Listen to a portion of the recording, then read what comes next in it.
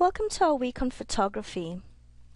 This week we're going to focus on a short history on photography, just to give you the basics. We're going to discuss different types of photography, some key artists, and then I'm going to give examples of how to look at photography using visual literacy. Before we start looking at photographs, I thought it's important that you learn a little bit about how photography began. The basic concept of projecting an image onto a wall or screen is actually an ancient one, beginning as far back as the ancient Greeks and ancient Chinese. This medieval illustration shows a room built in a field for an artist. The structure is a room built within a room. The outer structure is of a solid wood with two holes bored into the wall on either side. This structure is called a camera obscura. This is actually a double camera obscura, showing you what would happen if you had holes bored on two sides of the structure. Within the larger outer structure with the small hole, there is a smaller inner room made of stretched thin fabric. The idea is that the scenery from the brightly lit landscape channels through the hole and is projected onto the fabric in the darkened interior.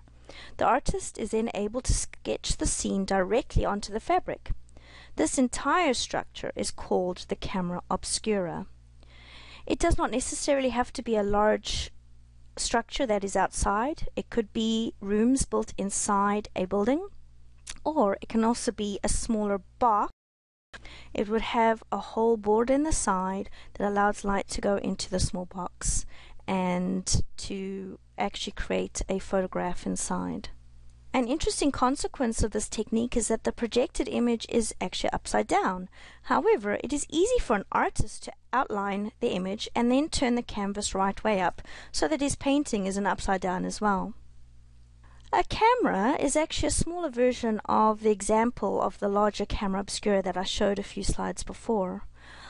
A mirror is used to ensure that the image is viewed right side up, and instead of an artist drawing the image inside, the picture is rather burned into light-sensitive film or paper. This photograph by Louise Daguerre was one of the first photographic images ever taken. Although it looks like an empty street scene, it was actually a busy day with horses and carts rushing up and down the avenue. Because the metal plate upon which this image was burned took so long to process, we're talking hours here, it could not capture moving objects. However, there were two people who were still long enough, that is, the shoe shiner and his customer. Because early photographs were only in black and white, or more correctly in light and dark, the visual literacy element of value was very important. Photographers strive to have a range of different values in each of their work, so they would have a nice range of lights, middle grays, and darks, which creates contrast and interest in each image. We're now going to briefly look at three types of photography. The first one is we're going to look at photography as a way to capture a portrait. We're also going to look at photography as documentary and photography as art. Each example I show you will be from a work from the 1800s. The first work is a portrait by Richard Beard of Maria Edgeworth, and this particular portrait is of interest because Edgeworth was a writer and she commented on her experience getting her portrait taken. Keep in mind that at the time, getting your photo taken was something very novel, very new. It would have been taken in a professional photographer studio. There would have been a lot of equipment, a lot of assistants running around. The whole experience would have been extremely curious and probably exciting for the visitor. But at the same time, because photographs were exposed so slowly, the photographed person really got pretty bored, because what you had to do is you had to sit really still for a long time, and as years progressed the sitting time became less and less. But the very first photographs took up to 8 hours to expose. I'm really hoping that by the time Maria Edgeworth got into this position, getting her portrait taken, that it was down to a matter of only a few minutes. I'm going to quickly read her words about this experience. It is a wonderful, mysterious operation. You are taken from one room into another, upstairs and down, and you see various people whispering and hear them in neighboring passages and rooms unseen, and the whole apparatus and stool on a high platform under a glass dome casting a snapdragon blue light, making all look like spectres, and the men in black gliding about. Sounds like she was in some sort of a sci-fi movie instead of just getting her portrait taken at Walmart. Second genre of photography is that of documentary, and this one is specifically about war. Timothy O'Sullivan would go about taking images of wars going on in the States, particularly the Civil War, and this image shows the aftermath of a battle in Pennsylvania. And it was the very first time that people back at home started to see images like this in their newspapers. Up till now they'd only had written accounts and illustrations, but now they were actually seeing real life dead bodies on the battleground, and it was quite disturbing for many people, a very new experience. And our third category is art.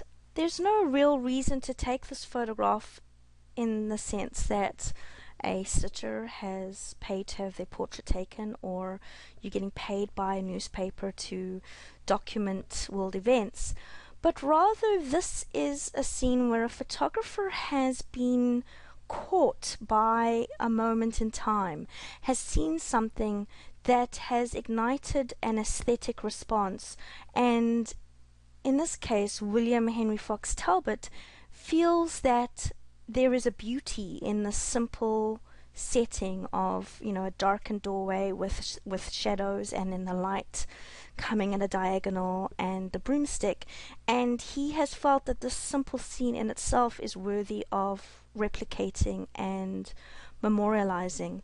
And in his own words he says, "A painter's eye will often be arrested where ordinary people see nothing remarkable.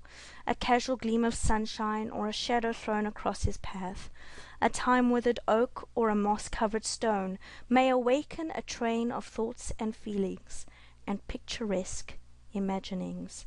So this is photography purely as an aesthetic appealing art. In your journal entry this week, you're going to find a picture, one that is at least of several years old, that has intrigued you. And for example, I've chosen this one by Sam Zima, who took a photograph of the Soweto uprising in a town called Soweto just outside Johannesburg. I was very young when this happened, but the uprising was by students, both high school and primary students, who were upset that the apartheid regime that was predominantly of Afrikaans-speaking people. Afrikaans are a culture that speak a language that derives from Dutch, and the Afrikaans regime stated that all classes had to be given in Afrikaans and not in the native tongue of the African people.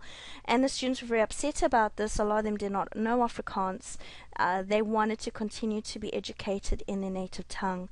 And so they went out into the streets to protest. And keep in mind, these students did not have guns. They did not have weapons. They were just out to protest, and being the way that apartheid was at the time, the police started shooting at these unarmed students. And in this particular image you see a young boy who's been shot. He actually does die from his injuries. The older boy carrying him is crying and trying to rush him to help, and the young boy's sister is actually next to him, and she too is crying, and there is a sense of shock and, how could this have happened, disbelief. And this particular image became an image that circulated throughout the world as a way to show the barbarism that was happening in South Africa, how innocents were being killed just because they were of African descent. And it really helped to solidify the world against the apartheid regime. So pictures are powerful and they can make change, and this is the image that I have chosen to talk about. But you're going to find your own image that intrigues you. Find something that either fits into the portrait, documentary, or art categories that we've looked at. Choose a work that has interested you over the years, not something that you've recently seen, but something that you've seen several times over a period of time, and every time you see it, it still grips your attention for some reason. In your journal, you're going to include a paragraph where you discuss why this image is significant. What is it that keeps intriguing you? And ensure that you include an image of this photograph with your entry.